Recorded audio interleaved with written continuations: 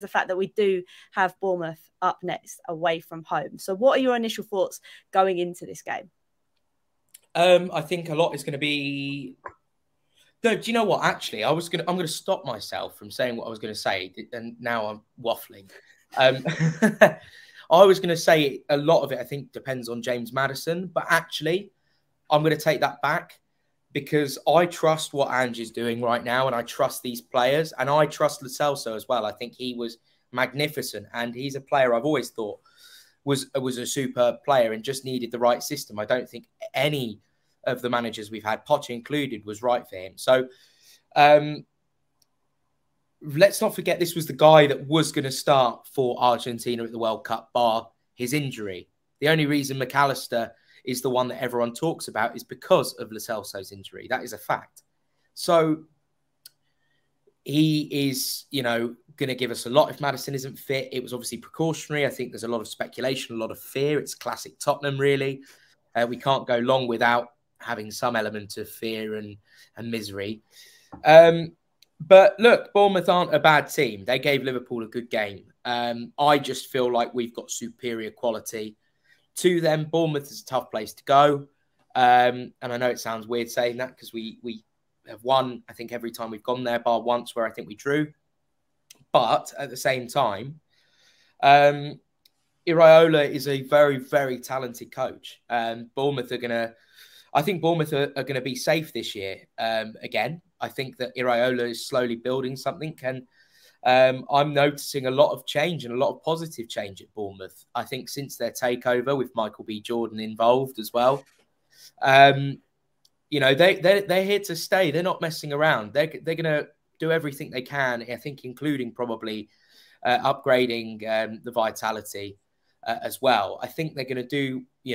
They're making moves to remain in the Premier League. They're certainly not acting like a club that looks like they're going to go down to the Championship. So I think it's very easy to say, oh, well, it's Bournemouth, little old Bournemouth. Let's not forget the way we lost to them in the last minute at home. And it was very almost reminiscent of how we beat them at their place.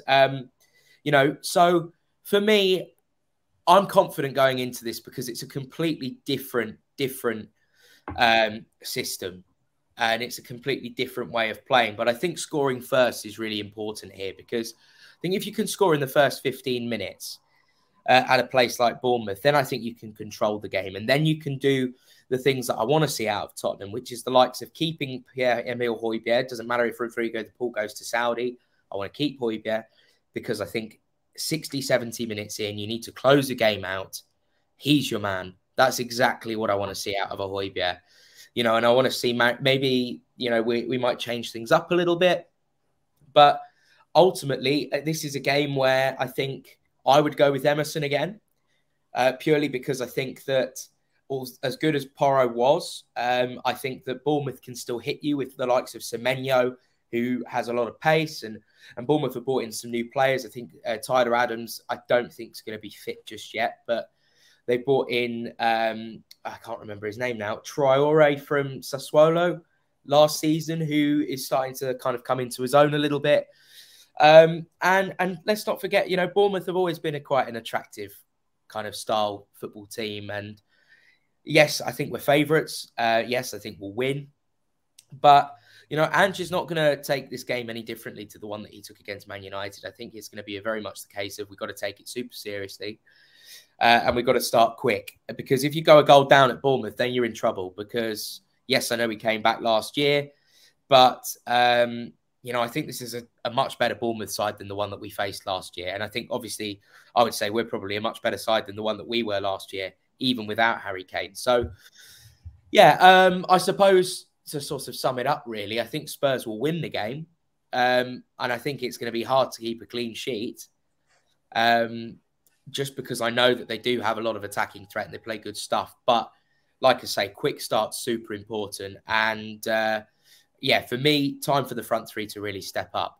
And I think that's the main thing. I think I'm kind of in the same kind of boat as well, in a sense that if we don't start quick, look, this could end sour. And I know we've mentioned this is a different style of play under Ange, and hopefully that does achieve. But we need to see these front three, if he keeps with that combo, go and do something against Bournemouth. Yeah, definitely. And the thing is that Bournemouth are a different team, right? But what I still do expect from them is I do still expect a low block in defensive positions. And that's what worries me with this Spurs team is that the way that we play the football and the way that we pass the ball and the way that it needs to be quick, sharp movements, every touch needs to be spot on in this game. Because when you're playing against a low block in a system where the ball moves quickly, that's exactly what you have to do, but it has to be done correctly. It's not going to be like, late on against Manchester United where, Kulu was kind of one-on-one with Wan-Bissaka and things like that. So we really need to be spot on with exactly that. And, if I wouldn't be surprised if James Maddison does miss the game because even if there is any doubt in it, I think Ange would prefer to leave him out than to play him in a game like this. It's different than if you're playing Man City. It's different if you're playing Arsenal, North London Derby, something like that. But I think, you'd rather have James Maddison for the whole season than you would have, a game against Bournemouth and then out for 2 months, whatever happens. But Bournemouth have done absolutely fantastic business this window. Like, let's not forget, Max Aarons, Alex Scott, Tyler Adams, Semenya. There's just so many good names that they've brought in. And, fair play to them for that. I do expect Spurs to win. I've also gone in, in our show, we've got a little score prediction league going on between our hosts. And I have gone for a clean sheet again for Spurs. But it's not going to be as easy as you'd expect. You watch the game against Manchester United and you think, oh, this Spurs team will walk all over Bournemouth. But they will set up completely differently. And they'll, at times invite pressure. The thing is about this Spurs team with the inverted fullbacks is that if a team invites pressure and the inverted fullbacks get too far forward, the wingers have to be able to track back because otherwise you're left with two centre-backs on their own. And I don't really want to see it as much as I love Romero and Mickey Van de Ven. I don't really want to see that scenario. But yeah, I think you're both right. I think we need to start quick. I think our touches need to be on point, and I think that's something that a lot of our players at times kind of lack with the likes of Richie and, like you said, Decky. So hopefully they manage to sort that out. But it's going to be interesting. It'd be interesting to see what that lineup is again, whether Maddison plays or whether Maddison doesn't. But Luke, I think you make a valid point in the sense that I'd probably rather see Gio or someone else in that position than rather risk Maddison getting worse if he is carrying an injury.